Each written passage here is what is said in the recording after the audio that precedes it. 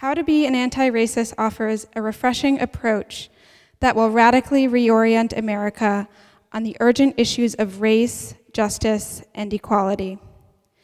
Ibram X. Kendi's concept of anti-racism re-energizes and reshapes the conversation about racial justice in America, but even more fundamentally points us towards liberating new ways of thinking about ourselves and each other. In his memoir, Kendi weaves together an electrifying combination of ethics, history, law, and science, including the story of his own awakening to anti-racism, bringing it all together in a cogent, accessible form. He begins by helping us rethink our most deeply held, if implicit, beliefs and our most intimate personal relationships, including beliefs about race, IQ, and interracial social relations, and re-examines the policies and larger social arrangements we support.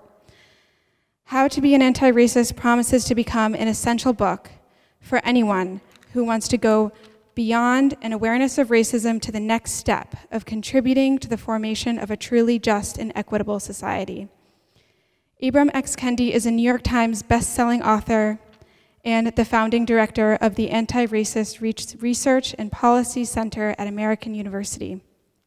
A professor of history and international relations and a frequent public speaker, Kendi has a column at The Atlantic, and he is the author of Stamped from the Beginning, The Definitive History of Racist Ideas in America, which won the National Book Award for Nonfiction, and The Black Campus Movement, which won the W.E.B. Du Bois Book Prize. Kendi lives in Washington, D.C. Molly Crabapple, an artist and writer in New York, has drawn in Guantanamo Bay and Abu Dhabi's migrant labor camps and with rebels in Syria, and received widespread praise for her illustrated memoir, Drawing Blood. Crabapple is a contributing editor for Vice and has written for the New York Times, the Paris Review, and Vanity Fair. Her work is in the permanent collection of the Museum of Modern Art. Without further ado, please join me in welcoming Ibram X. Kendi and Molly Crabapple.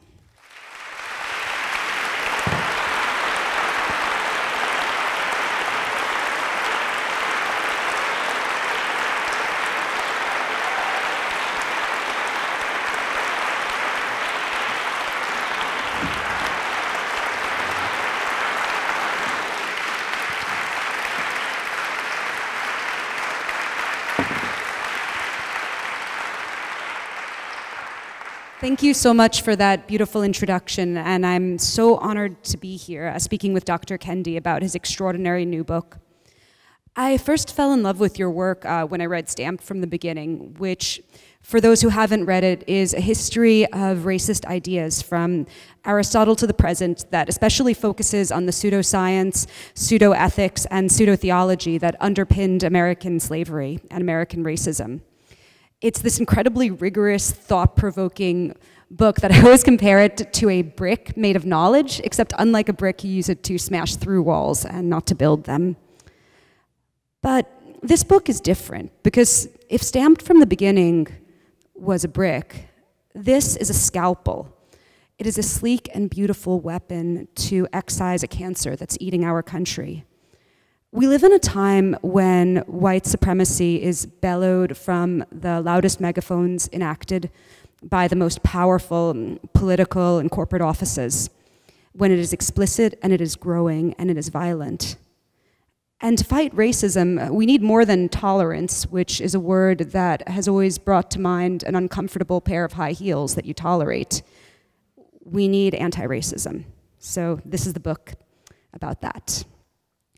Dr. Kendi, one of the very provocative ideas that you have in your book is that racist, it's not a fixed state, right? You write, no one becomes a racist or an anti-racist.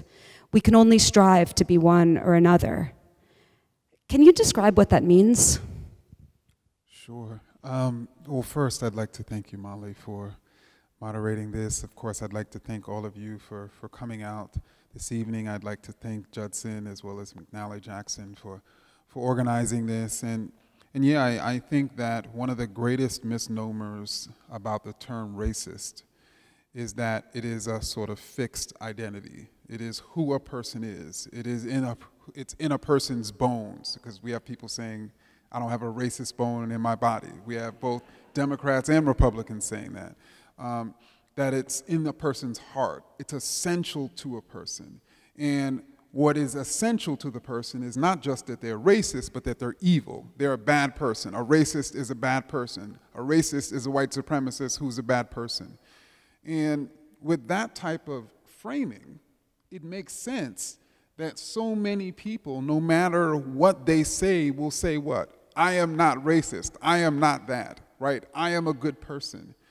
And we also believe, and we've been led to believe, that racist is almost like a slur, that it's a quote R word. I've started to use the R word because people treat it as if it's an R word like an N word, right?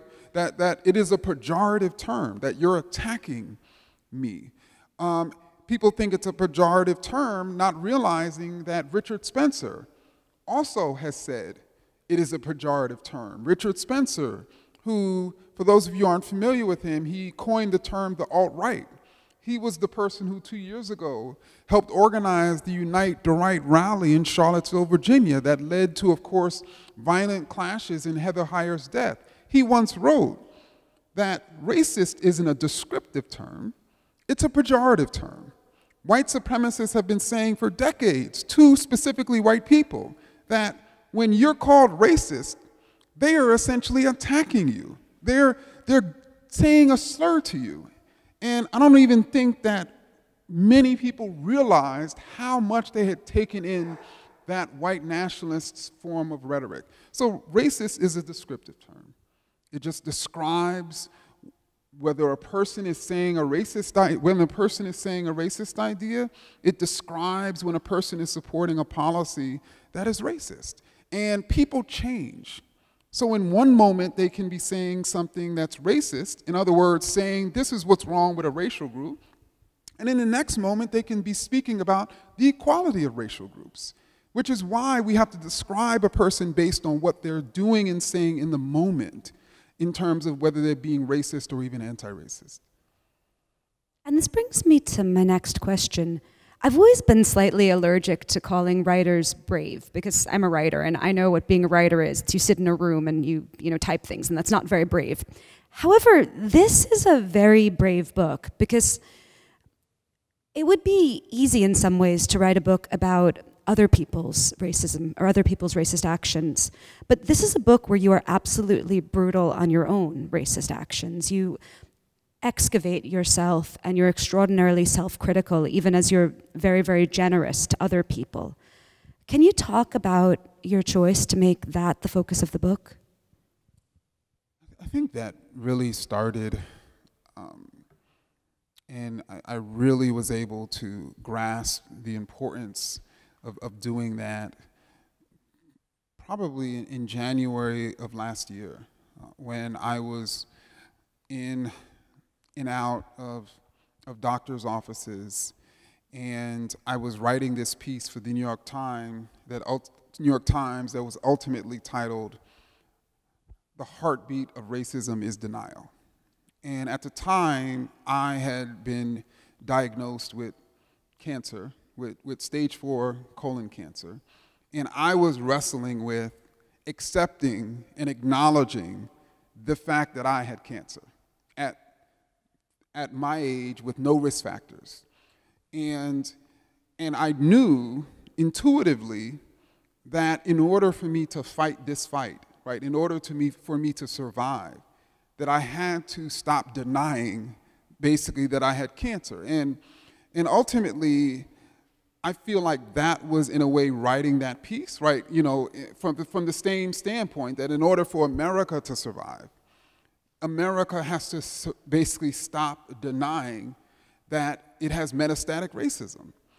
And if the heartbeat of racism is denial, then I came to see in that moment that the heartbeat of anti-racism is confession, is acknowledging and recognizing and literally confessing the ways in which the way in which we are being racist, the racist ideas that we have consumed over the course of our lifetime, the racist power structure that we have supported, the racist policies that we didn't know were necessarily racist policies, but we supported them anyway.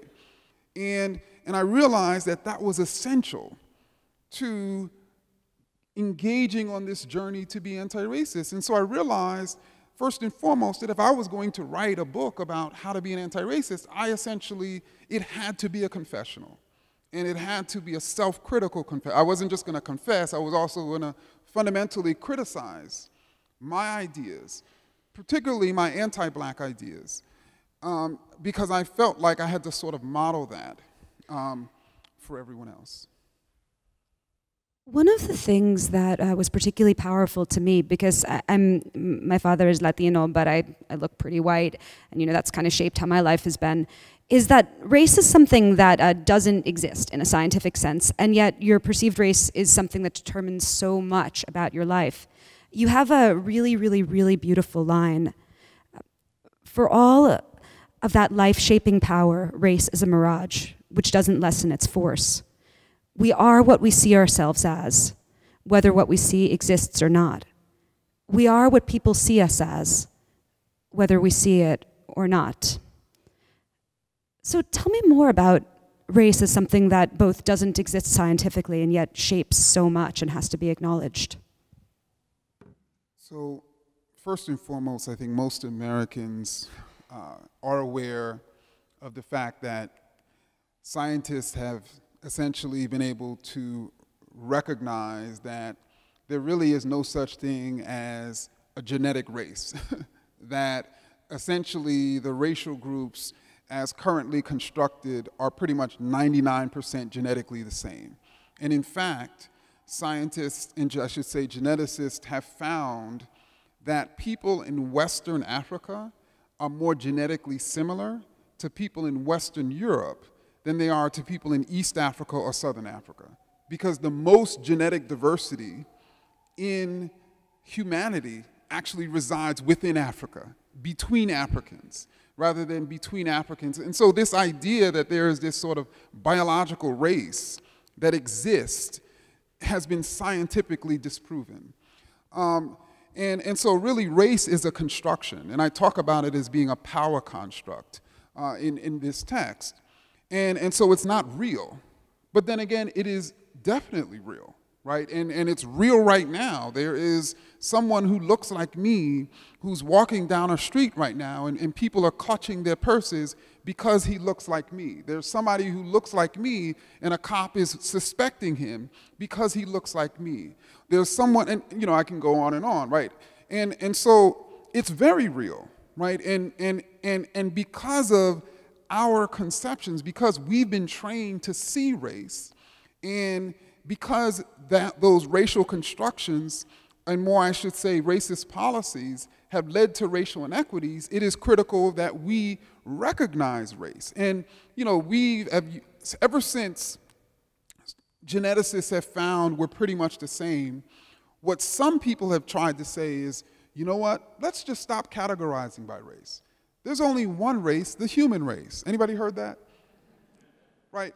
And it sounds progressive, right? But what happens is, if we do not recognize the races, meaning if we don't categorize by race, meaning if we don't take racial statistics, then we're not going to be able to identify racial inequities. Because you need racial data in order to identify racial inequities. And then if you can't identify racial inequities, how can you identify racist policies that are causing those inequities? And if you can't identify racist policies, then how are you going to challenge, let alone remove those policies? So essentially, if we truly were colorblind and just saying there's one race, the human race, in the midst of all of these racial inequities, we would essentially be doing nothing to challenge racism. At the same time, we would have been misled to believe that racism doesn't exist, even though it's fundamentally harming people every day.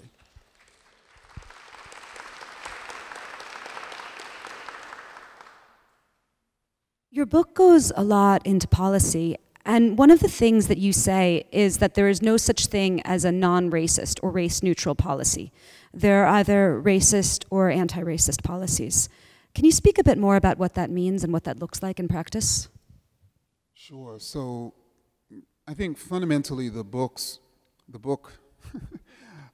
sort of hangs on this contrast between racist and anti-racist.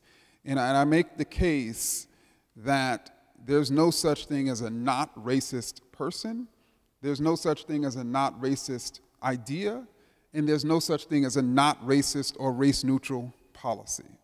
And the quote, not racist, what we have been led to believe is that specifically by those who've been charged with being racist, is that what we say in response is, oh, I'm not racist, as opposed to what?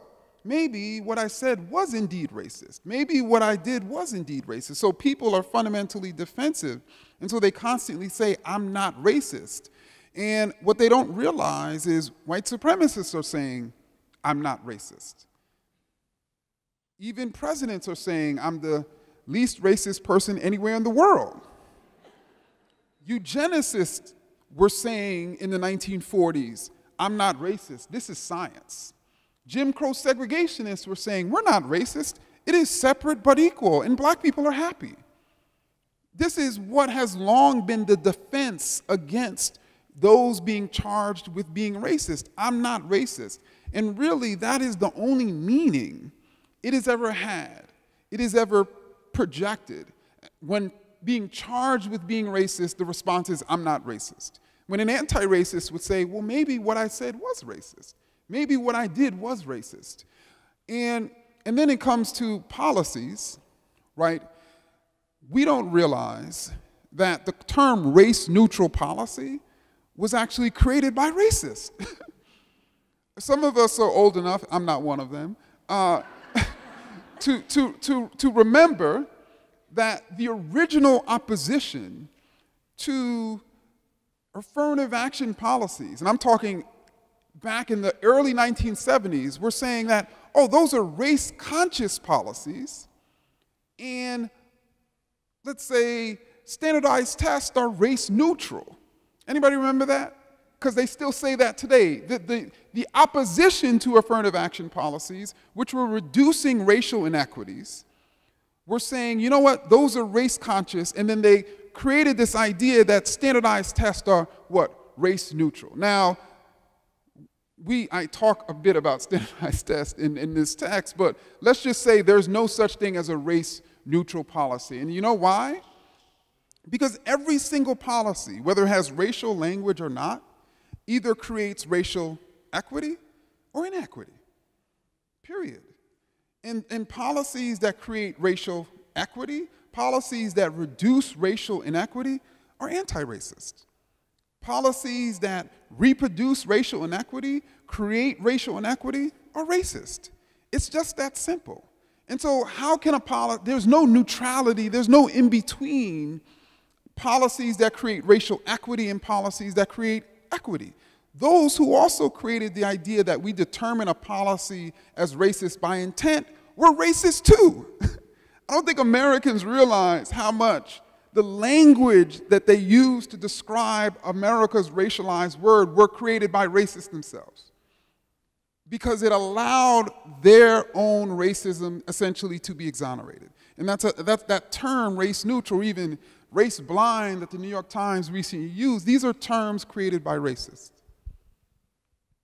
You have a really beautiful critique of uplift suasion, the idea that if black people just act good enough and are impressive enough, white people will stop being racist to them.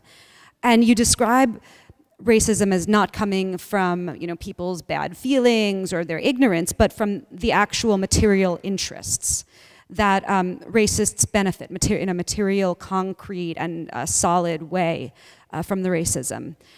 And you trace that even back to Henry the Navigator and the creation of chattel slavery. Can you talk a little bit more about that? Sure. So, I mean, when I, of course, wrote Stamped from the Beginning, and even sort of furthering this idea in this text, I wanted people to recognize, and I wanted to discover, I should say, for myself, so the reader could recognize really the source of this problem. Because we have been taught the source of this problem is ignorance and hate. And I live in Washington, D.C., and oftentimes when my neighbor, who hopefully won't be my neighbor for long, says something like, okay, I probably shouldn't say that in a church. Okay, I probably shouldn't say that in a church. Okay. When he says, you know, Baltimore is infested, right? When he says that Robert E. Lee was an honorable general, right? When he says there were very fine people on both sides, the response from some Americans is, oh, he's just ignorant. He just didn't know that Robert E. Lee was a Confederate general fighting for the maintenance of slavery. He just must not know history. Or he just didn't know that white supremacists actually have been terrorizing Americans for a very long time.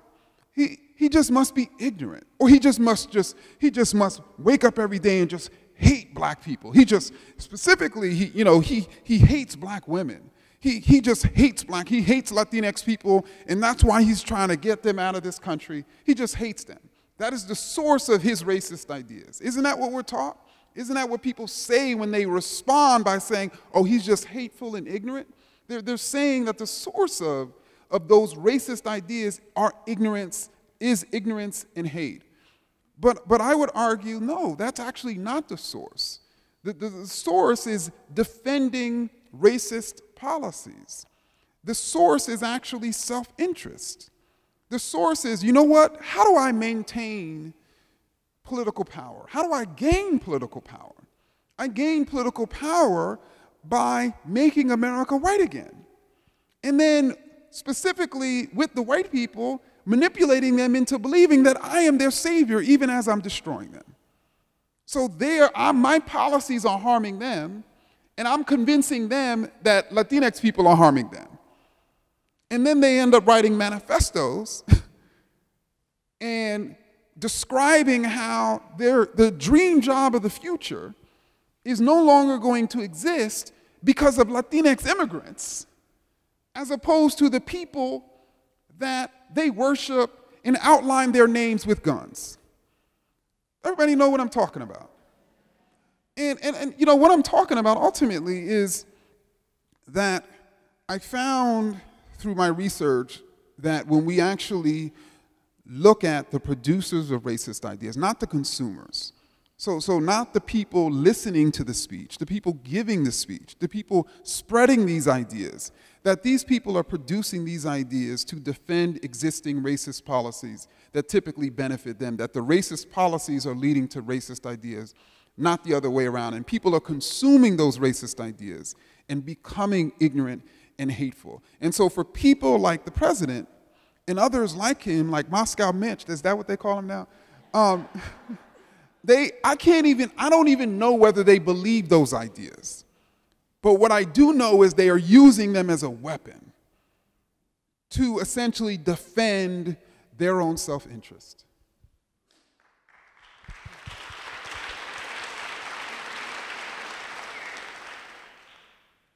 Speaking of material interests, you refer to racism and capitalism as conjoined twins that were both birthed with the transatlantic slave trade of African people. Can you tell me about anti-capitalism and what it means to you and why that's so tied with anti-racism? So yeah, I mean, it's just precisely as what you said. When you look at the history of capitalism, when you look at the history of racism, and you root them, and you date them, and you describe their development, and you describe how and when they developed, and you describe their impact, you're essentially describing the same thing. But then again, the same thing with two different sort of personalities and two different faces, which is why I sort of talked about or described racism and capitalism as like the conjoined twins. And so I think that when we look at, for instance, American poverty. American poverty, and poverty is going to exist in a capitalist system. But American poverty has always been racialized. In other words, black people and other groups, Native people and Latinx people, have historically been disproportionately poor. And that's not just the case for the United States, that's the case for around the world. As forecasters are estimating, as I talk about in the book, that by 2030, 90% of people living in extreme poverty will be living in sub-Saharan Africa. That is the result of both racism and capitalism. And so you can't really truly be anti-racist if you are pro-capitalist.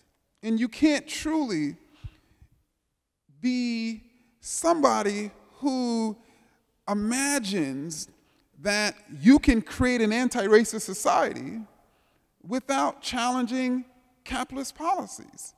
And I know that many people, particularly popular and powerful people, imagine that we can sort of create an equitable sort of society, but what they don't realize that if we, for instance, eliminate, quote, racism and leave capitalism, you know what's gonna happen? You're still gonna have black elites and the black poor. And black elites are still going to justify their position based on denigrating ideas of the black poor. So the same ideas that black elites have now for the black poor, they would have in that other society. And the construct of white trash will also still exist so that white elites can justify their position relative to the white poor. And so you can't really eliminate, anyway, I think everybody gets the point.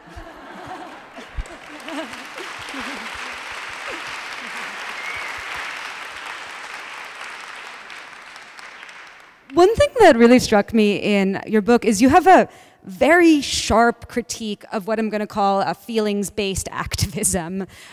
Super edgy speeches that alienate everyone, demonstrations where you hold a bunch of signs but there's not a clear aim, stuff that doesn't achieve results. You say, what if instead of feelings advocacy, we had outcome advocacy that put equitable outcomes before our guilt and anguish? So can you tell me what that sort of effective activism looks like? I think first and foremost, I was very deliberate in this chapter in defining the term activist. Because as you know, everybody imagines themselves, not everybody, but a large number of people like to fancy themselves as activists, right?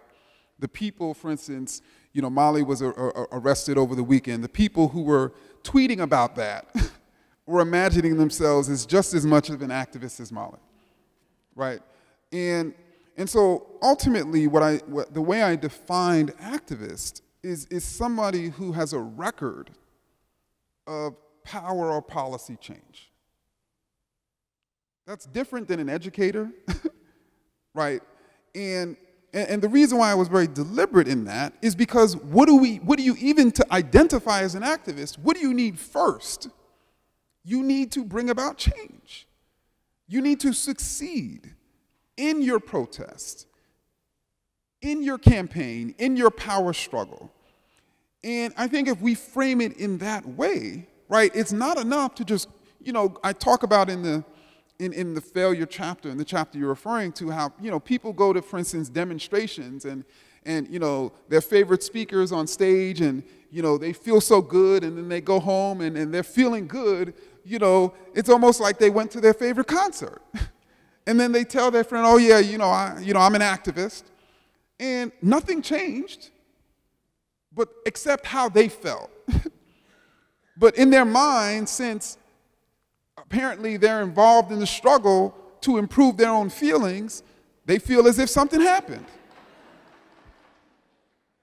And let me say that I think it is critical, demonstrations, and I distinguish between demonstrations and protests. Demonstrations are gatherings that discuss and demonstrate that there is a problem.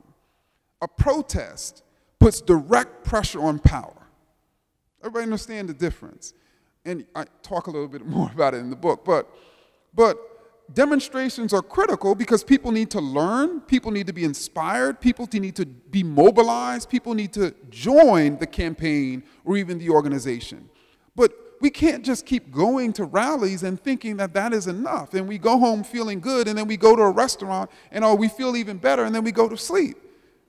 And then we feel as if we're activists, and we feel as if we're changing something. And then what happens? Nothing changes. And then what do? We get cynical. Oh, we're doing all of this and nothing's happening. No, we need to change our tactics. And even when we engage in a protest, and that protest does not succeed, instead of becoming cynical, instead of going home, what should we do? Figuring out a new and more effective form of protest. Even when we put somebody in a position of power who we think is going to change policies, and then that person does not change policies, instead of saying, okay, you know what, power, what do people say, power corrupts indiscriminately, I forget that. And no, we need to put a different person in a position of power and continue to put people in positions of power and continue to leverage our power to make sure they're doing what they're supposed to be doing until we succeed. This is a good lead-in to my final question or request. Tell us all about your new project, the Anti-Racist Research and Policy Center. Sure. So I think that I wanted to obviously sort of build a center that was helpful in bringing about sort of policy change, particularly along the lines of race. And what we found is that policy change has historically happened as a result of 4 different types of people who typically work in isolation and typically informally work together. And that is scholars by literally uncovering the problem. In other words, uncovering the racial inequities, uncovering the racist policies, and typically policy experts have been critical in innovating new potential policies. Journalists have been critical in revealing and broadcasting those policy innovations and the research that they're based on. And activists have been critical in waging campaigns to get those policies instituted.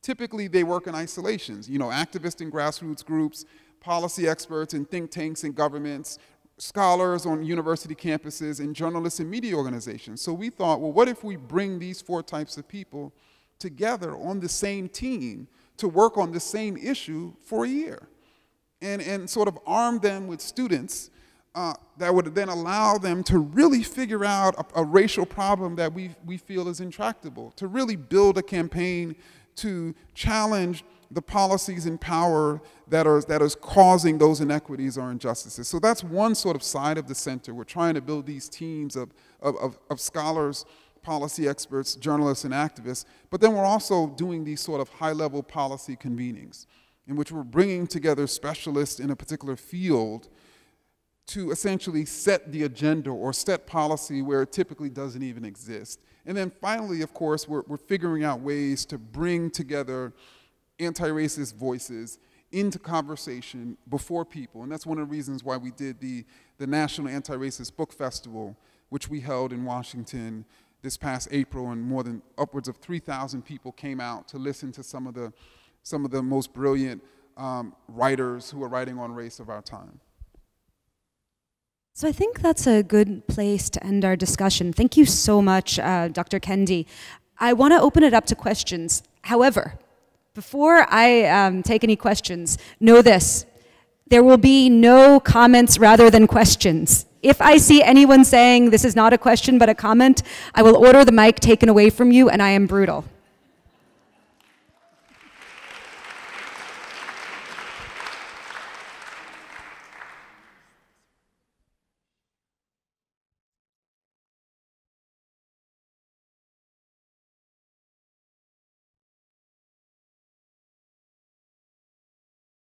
You refer to, I'm trying to make sure I understand this, you refer to activists versus educators and that kind of thing, and you say that if it doesn't change a policy, then it's not necessarily activism in that sense of the word. how would you describe any of those people? And I happen to be, I'm a little bit self-conscious right now, happen to be one of those people who went to DC. If we went to DC and we were not able to stop Kavanaugh despite trying, is that activism, is that education, or is that protest? How would you describe that? So I'd have to learn a little bit more about the sort of type of campaign you went in, but ultimately what I'm trying to get at by that definition is that ultimately activists have success stories. And the reason why that's critical is because there are so many people who believe that they can engage in campaigns that are not successful and are not even striving, and most importantly, to be successful. That's the key. That it's just something to do to present yourself as challenging the problem. And there's so many people who are doing that, and there's so many people who haven't been successful, and they're not even trying to be successful, but they imagine themselves as activists. And it's a very, very high bar that I've set for activists, that literally you have to have a record of power and policy change. And what happens is activists, I should say people who are engaged in campaigns and protests, sometimes they succeed and sometimes they don't. I'm not saying that if somebody engaged in a campaign or a protest, that there's necessarily something wrong with them. What it is, we fail sometimes. The question is, are we going to keep striving and challenging? That's the question. And so I think that what's critical for us, and I write about sort of a time in which I failed in the text, and I was blaming everybody but my tactics. And I think that's what I'm ultimately getting at. Like, we have to constantly be looking in the mirror of our own ideas, of our own tactics, as opposed to constantly blaming something else.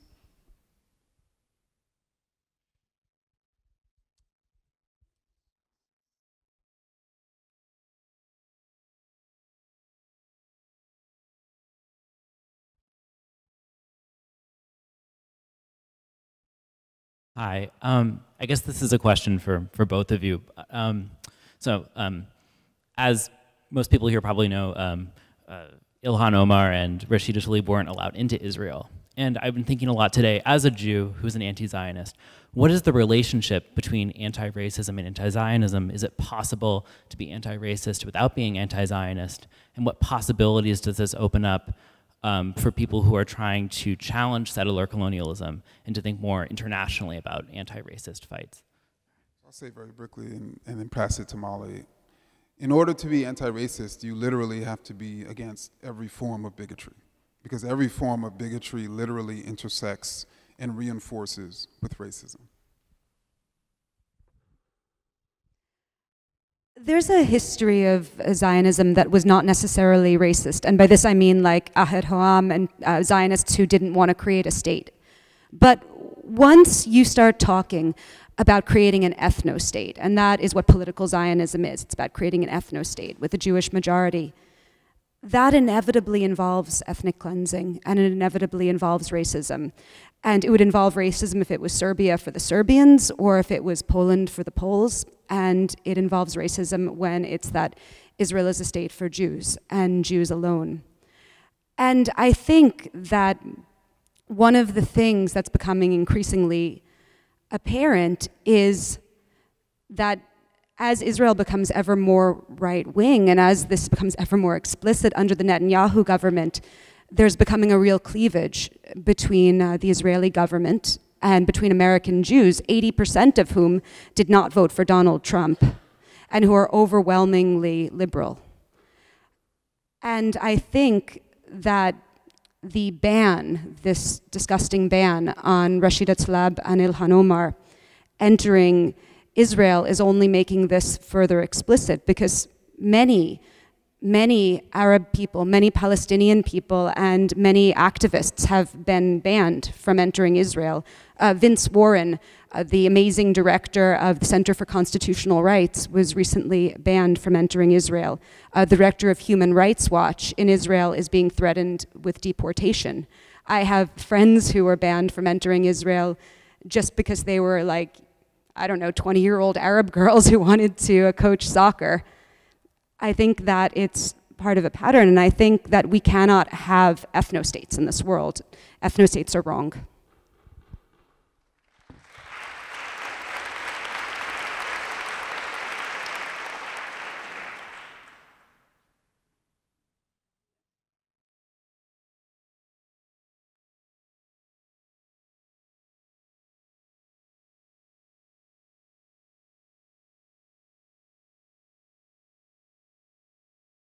Hi, thank you for being here.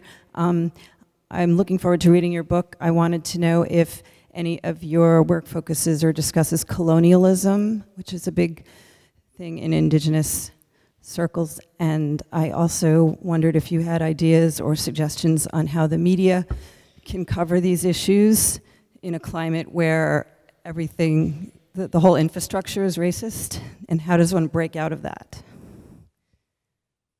So, I mean, I think in How to Be an Anti-Racist, I don't necessarily explicitly talk about settler colonialism, largely because it's more of a sort of conceptual sort of journey. And but in terms of your second question, I think the media should do its job. To me, the job of a reporter is to use the dictionary to describe reality. And if there's a heat wave in New York, I don't think it's political for them to say it's hot. If somebody says that, you said I can use curse words? Okay. If somebody says, you know, African and Latinx nations are shitholes, I don't think it's political to say that's a racist idea. And the problem is that we have imagined that calling someone a racist is basically like calling them a slur. Like, basically media members believe that, and reporters believe that, but they have no problem, for instance, calling somebody who just engaged in a criminal act a criminal. Even though that criminal is not going to like that he was described or she was described as a criminal in the paper, but they don't even think twice about calling that person a criminal when they know that person engaged in a criminal act. But then calling someone a racist, they're like, oh, that person's not going to like that. They're going to feel hurt. People like them are going to feel hurt. So we don't think of, oh, you know what, people who rob banks are just going to be upset, that we call somebody a bank robber. Right? I mean, but that's how ridiculous it truly is. To me, a racist is a term that we can define, that journalists can use to describe ideas, policies, and people. And I think they should essentially do that.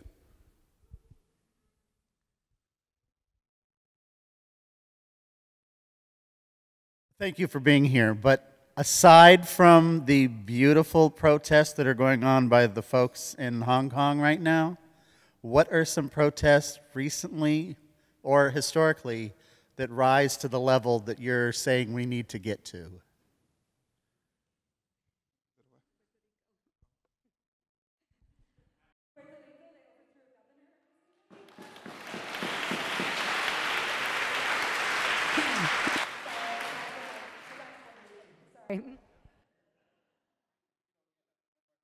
Power of policy change. Clearly, that's power change, right? I mean, we have so many examples in which we've succeeded, right? Just like we've had so many times in which we have not, because the forces that we're going up against, I mean, y'all know how powerful these people are. Y'all know they're willing to use any weapon of lies or war to maintain power.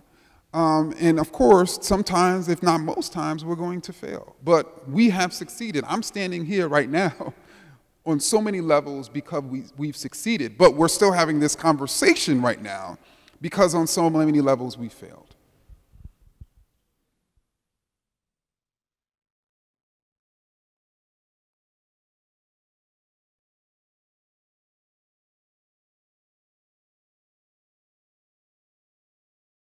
Hi, thank you very much.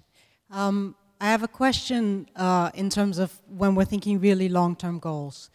So race is a figment that has real effects.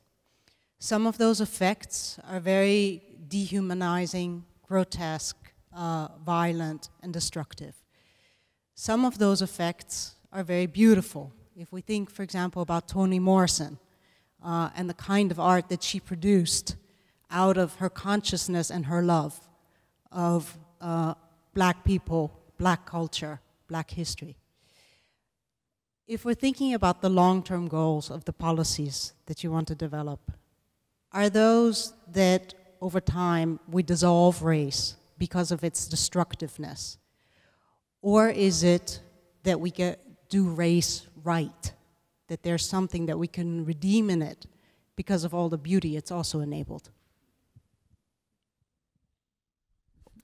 So I think you, not to sell the book any, but I think you'd really appreciate the space chapter, because that's really something that I try to sort of speak to. But the larger sort of question is, I think that once we get to a point in which racist policies don't exist, in which thereby racial inequities don't exist, then that will be up to humanity, right?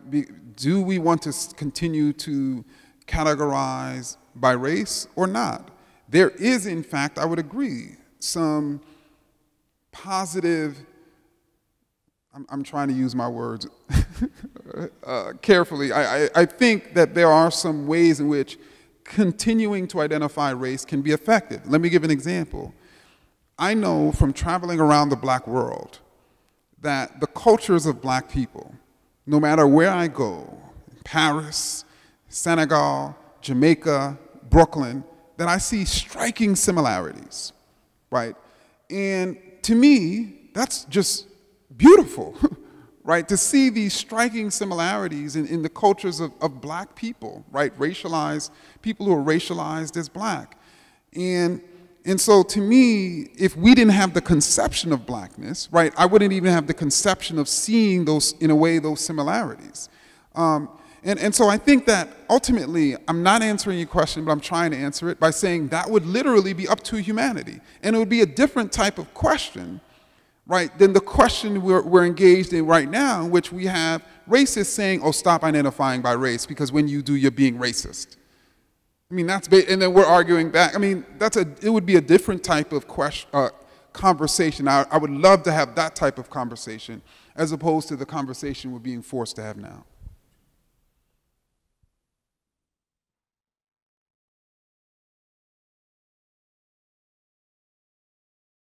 There is a belief amongst some Black people, indigenous people, that we cannot be racist because we've been oppressed by white people. We don't hold the power, so therefore it's difficult to be deemed a racist when you don't have the power. What is your take on that? And secondly, based on the title of your book, How to Be an Anti-Racist, what are your suggestions for how to be an anti-racist? So I think I answered the second question in the book, but but to the first question, I think that we should first recognize the origins of this idea. For instance, Black people can't be racist because Black people don't have power. That idea largely emerged during the Black Power movement, when Black Power activists, who were largely anti-racist, were essentially challenging white racism. And they were being, like we are today, categorized as the real racist. and then they struck back, how can we be racist? You know, we don't even necessarily have power. And you can't really be racist unless you have power. And so that construct has, of course, lived on for 50 years. The problem is that I think that we should recognize the ways in which Black people and other people of color have power. First and foremost, every single person on earth has the power to resist. They have the power to resist racism. And some people, because of their racist ideas, do not use it.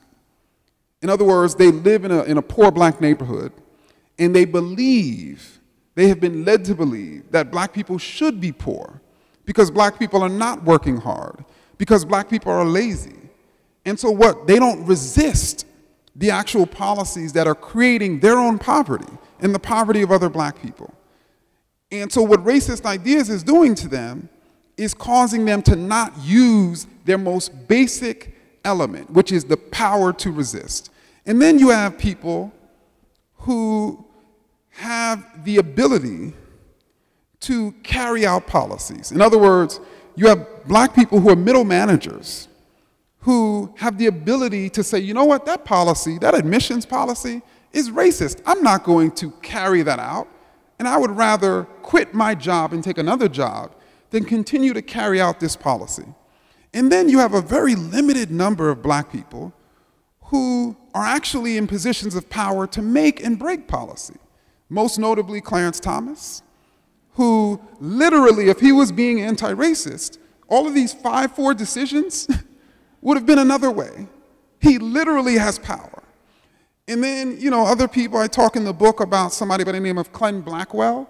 Ken Blackwell was the Secretary of State of Ohio in 2000. Anybody remember anything that happened in Ohio in 2000 in the presidential election? And the presidential election went to George W. Bush because he won Ohio. And he won Ohio because Ken Blackwell was also his co-campaign chair in Ohio. And Ken Blackwell used his power as Secretary of State. We're now learning how powerful secretaries of states can be to discriminate, I should say, to suppress black votes. And so he had the power to make voting more accessible to all people or to suppress the votes of black people. And he used his power to suppress black votes. Why? Because he wanted to rise up in the Republican Party. Why? Because of self-interest, right? And so he recognized that he could rise by stepping on other black heads.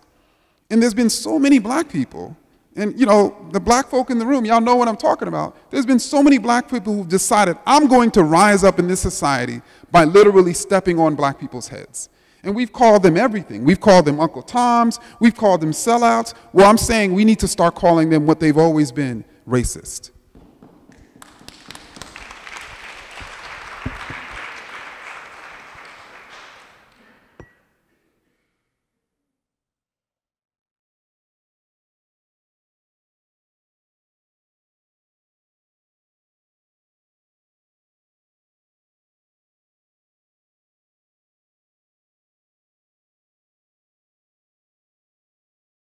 Dr. Kendi, you are an historian who's mobilizing scholars and journalists and activists for this movement. As we sit in a church that was described as a church that can't exist without being involved in social justice, but perhaps more personally as a preacher's kid yourself, I'm curious if you see any role that churches or communities of faith can play in this anti-racist movement. Sure. So I'm a preacher's kid, and my parents pretty much met in what was known as the Black Power movement, but more specifically for them, the movement for black theology. And so they were both Christians who imagined that the church was supposed to be an engine of liberation, that Christianity was supposed to be a source of liberation for black people and humanity. They looked at Jesus as black, who would a fro, like they had their fros. And what I sort of ultimately realized in analyzing the form of Christianity that they were raised in, particularly during the black theology movement, and sort of just, I should say, contrasting that with the form of Christianity that 80% of white evangelicals have when they voted for Donald Trump. I think one of the ways we can distinguish it is one being liberation theology. In other words, Jesus was a revolutionary. And the job of the Christian is to revolutionize society. That the job of the Christian is to liberate society from the powers on earth that are oppressing humanity. Everybody understand that? So that's liberation theology in a nutshell. Savior theology is a different type of theology. The job of the Christian is to go out and save these individuals who are behaviorally deficient. In other words, we're to bring them into the church, these individuals who are doing all of these evil, sinful things, and heal them and save them. And then once we've saved them, we've done our jobs. And to me, anti-racists fundamentally reject savior theology. That goes right in line with racist ideas and racist theology, in which they say, you know what, black people, other racial groups, the reason why they're struggling on earth is because of what they're behaviorally doing wrong. And it is my job as the pastor to sort of save these wayward black people, or wayward poor people, or wayward queer people. That type of theology breeds bigotry. And so to me, the type of theology, of liberation theology, breeds a common humanity against the structures of power that oppress us all.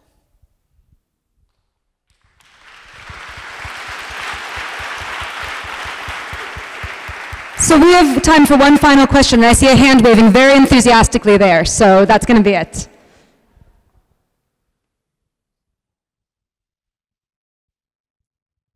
Hi, my name is Michael, and I have a question around, so after 2014, many of us who are black, who navigate white spaces, white churches, white institutions, white liberal progressive institutions, woke up and realized that we were trafficking in cultures of white supremacy, and have since the Black Lives Matter movement sought to dismantle that. What is the interplay between anti-racist work, or the work of an anti-racist, and the work of dismantling white supremacy, and what does that feel like for black people navigating white spaces for work or for worship? So the effects of pro-white racism is essentially white supremacy. That's the effect, right? The reason why I talk about, the reason why I've spoken specifically about racism is because I want to talk about the engine rather than the effect, right? I want to talk about what is bringing us to that point in which we have a nation that still is largely ruled by white people, even though this is quite a diverse nation, right? And that is racist policies. And so ultimately, by dismantling racism, you're dismantling white supremacy. And even a form of white supremacy that is not just harmful to people of color, it's even harmful to white people. And I think more and more white people are finally beginning to realize how white supremacy and how even whiteness itself is killing them. There's actually a new book out called Dying of Whiteness. I mean, I don't make this stuff up. Like, literally, people are dying of their own whiteness, but more specifically, white supremacist ideas. And to give one quick example, you have so many sort of people who worship whiteness in the South, who also worship the Confederacy, who also worship Nazism. And then when you think about the Confederate States of America launching or initiating a civil war that led to the death of more white people than all other wars combined, and then you think of Nazi Germany that helped initiate a World War II that led to the death of more white people. You see the pattern here, right? How white supremacy is fundamentally an existential threat to humanity, not just people of color. We're of course most likely to be harmed, but it literally is posing an existential threat to humanity, and it always has.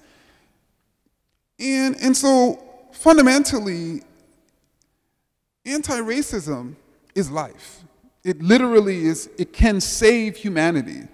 It can save America from its metastatic cancer. Thank you.